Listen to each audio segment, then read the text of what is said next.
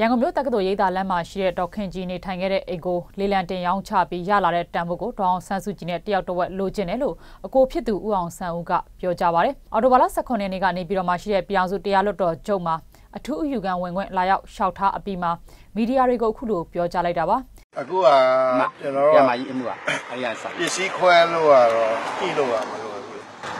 ။အိမ်ပါလားမပါလားအဲ့ဒါမလို့ချင်ဘူး။ကျွန်တော်တို့ကလေလံပြစ်ပြီးတော့ရတဲ့တံပိုးကြောက်တော့ခွဲမယ်ဒါအရှင်းဆုံးပဲအဲ့ဒါကိုကျွန်တော်တောင်းဆိုအဲ့ဒါလည်းဘာမှမတရားတောင်းဆိုတာမှမဟုတ်ဘူးရှင်းရှင်းလေးပဲဟုတ်တယ်အဲ့ဒီလေလံပြစ်ပြီးတော့ဒီဘလူကပဲအချမ်းပါတယ်ဘာမှမဆိုင်တော့တံပိုးပဲtext တွေပါပေးပြီးရောက်တော့ရရင်ပြီးတာမှန်ကန်တဲ့ဥပဒေတိုင်းဆုံးပြမယ်ဆိုရင်တော့ကျွန်တော်တို့ကတယောက်တစ်ဝက်ဆိုတာအရင်တည်းကဆုံးဖြတ်ပြီးသား Supreme Court ပါပဲတပတ်တိုင်းဆုံးဖြတ်ပြီးသားဖြစ်တော့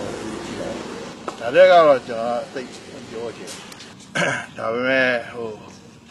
မီဒီယာလည်းသိလာကောင်းတာပေါ့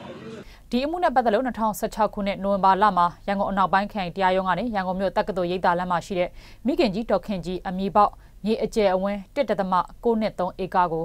ထပ်တိုက်နဲ့မြေတဝက်ကိုဒေါအောင်ဆန်းစုကြည်တစ်ထပ်တိုက်နဲ့မြေတဝက်ကိုဦးအောင်ဆန်းဦးဆိုပြီးတဝက်စီခွဲဝေဖို့အပိသက်အမိန့်ချမှတ်ခဲ့ပြီးဖြစ်ပါတယ်။အခုလိုအပိသက်အမိန့်ချပြီးသားအမှုကိုအထူးအယူခံဝင်ခွင့်တင်ရတာဟာ